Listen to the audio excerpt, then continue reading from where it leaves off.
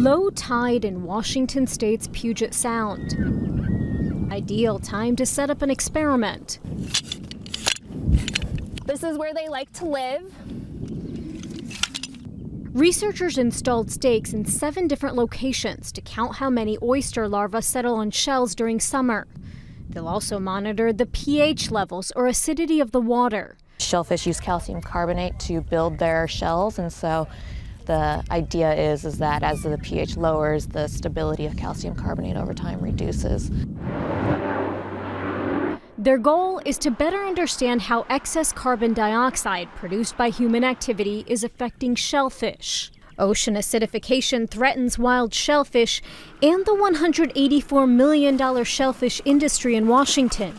But in a fjord named Hood Canal, a possible solution is being tested.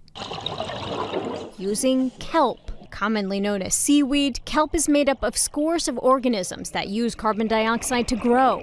So scientists want to farm it. Yeah, Bubba. Yeah. All right. Oh, lovely sound. Oh, look at that. After growing kelp seedling in a lab, Let's go ahead and tie it right in. 50-yard-long ropes were installed. As the kelp matures, scientists will monitor the water's chemistry.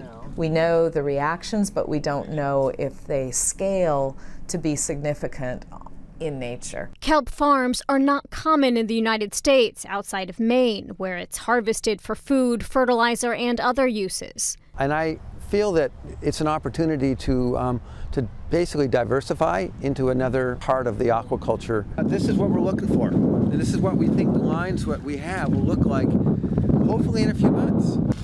If the kelp farms are successful in lowering the acidity, it could provide help for fertile estuaries like the Puget Sound, which are important for shellfish industries. We know that this isn't a solution on a global scale, but can we make a difference on a local scale that buys us some time? Time that may be crucial because ocean acidification is expected to worsen, leaving the world's seas at risk. Bonnie Ghosh, Associated Press.